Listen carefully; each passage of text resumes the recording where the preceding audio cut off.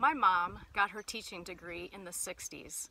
Back then, she had to do all of her homework on a typewriter, and when she had to do research for a paper, she had to walk into the library to read books there or check them out and bring them back to her room.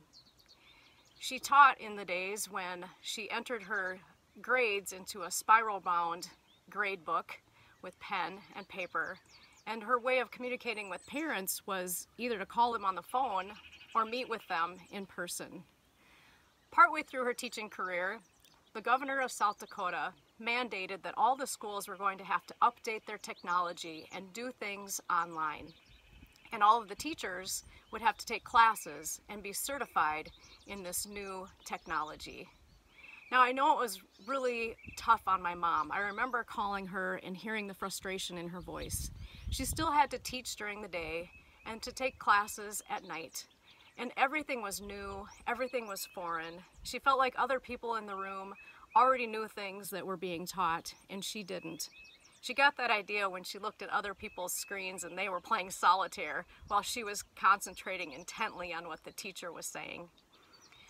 But she persevered and she worked through it, and I was really proud of her when I heard when she told me that the superintendent used her website as an example to all the other teachers on a good way to do it. It kind of reminds me of today when a lot of us are learning new ways to do things. We're relying a lot more on technology. We're learning new ways to communicate, to work, to do school, even to worship. In fact, I got an email the other day from Luther Seminary telling me that when I take my classes online, my professors are going to communicate with me through Moodle. What? I have no idea what Moodle is, but I really, really hope that is the name of an owl. Google, bring my homework to Dr. Elton right away.